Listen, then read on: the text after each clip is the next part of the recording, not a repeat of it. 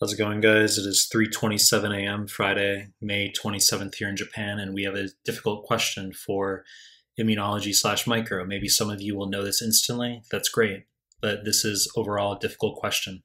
And a very similar one shows up on one of the offline nbme questions for step one. So before we get started, please subscribe to my channel. I really appreciate it. Give the video a like. I really appreciate it. Find me on Instagram at mehlman_medical, mehlman_medical. Links down below. Find me on Telegram. The links to the Telegram group and channel are down below. Now let's start the clip. 22-year-old man. He's got a 2-day history of low-grade fever and non-productive cough. Physical exam shows pale conjunctiva. X-ray of the chest shows bilateral interstitial infiltrates. A sample of blood is drawn for spontaneous. Fuck am I saying? A sample of blood is drawn for testing. Spontaneously agglutinates during transportation to the laboratory. And immunoglobulin, with which the following functions is most likely responsible for the agglutination here. So a bit of an unusual nebulous presentation, and we're just gonna walk through the answer choices here. Actually, I should say, why don't I talk about the diagnosis? So when we have an otherwise young, healthy person, teenager or older, who has a bilateral pneumonia, that's what this is, okay? Bilateral interstitial infiltrates. This is atypical pneumonia. This is mycoplasma pneumonia, all right? Generally a low-grade fever. Interstitial infiltrates. Strep pneumo, in contrast, causes a lobar pneumonia. But mycoplasma, chlamydia, legionella, even viral pneumonias, they're almost always bilateral interstitial infiltrates, okay? Now you've got pale conjunctiva here in combination with this agglutination finding.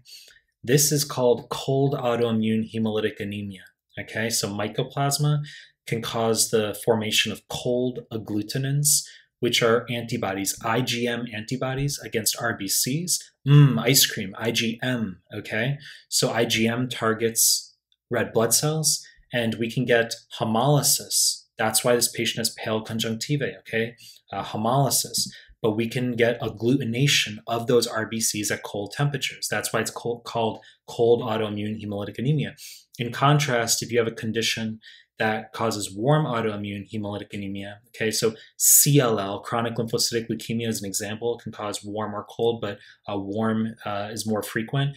You'll get IgG antibodies that cause hemolysis. They target RBCs, but they can cause agglutination at body temperature. Okay, it's warm autoimmune hemolytic anemia.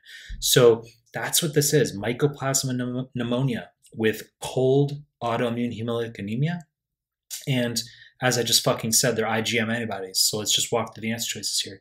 Choice A, enhanced affinity. Wrong fucking answer. This is IgG. Okay, so affinity means strongly binding to, and IgG has the highest affinity. That's why RhoGAM, as an example, when we administer it to Rh negative women, it has highest affinity, okay? When we give passive immunity, IgG, highest affinity for antigen, all right? That's a lengthy discussion, but I'm just gonna move through the clip here. Enhanced avidity, which just means increased binding sites, is the correct answer, IgM. Okay, it's a pentamer and technically has 10 binding sites as a result. It's not crucial, the exact number. Okay, you should just be aware that IgM has highest number of binding sites. That's avidity, okay? Whereas affinity is strongly binding, as I said. So we'll just whip through the other answer choices here. Choice C, induction of mast cell degranulation, wrong answer. This is IgE, okay? When we have type 1 hypersensitivity, we've got IgE on the surface of mast cells, basophils, they bind antigen at the Fab segments, and then Fab fragments, and then you're gonna have the IgE come into close proximity, cross-link, mast cell basophil degranulates, release histamine, anaphylaxis, wrong fucking answer. Choice D, secondary immune response, induction, wrong answer. This is IgG, okay, so IgM is the primary immune response, IgG, secondary immune response.